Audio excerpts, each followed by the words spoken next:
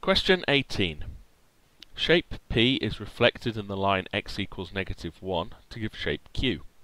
Shape Q is reflected in the line y equals 0 to give the shape R. Describe fully the single transformation that maps P onto shape R. So we've got a two-step process and then they're describing a transformation.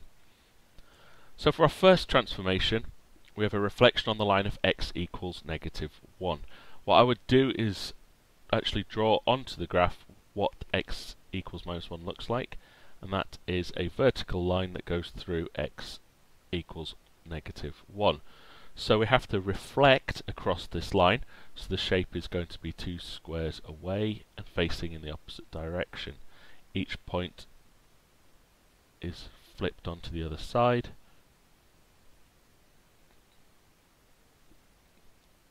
creating an identical shape facing the opposite direction, which is an equal distance from our mirror line, and that we were told is shape Q. The next step was to reflect this new shape on the line of y equals 0, which is basically our x-axis. All the points along there, y equals 0. So if we reflect Q,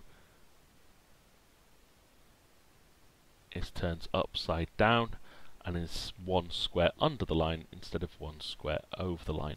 You could use tracing paper at this stage just to make or a mirror to work out where the reflections would go. And this shape, we're told, is called shape R.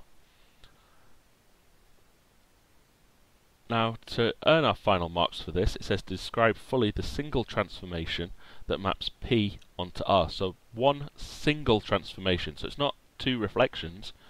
So one thing we should notice is this is turned round 180 degrees. So what we have here is a rotation.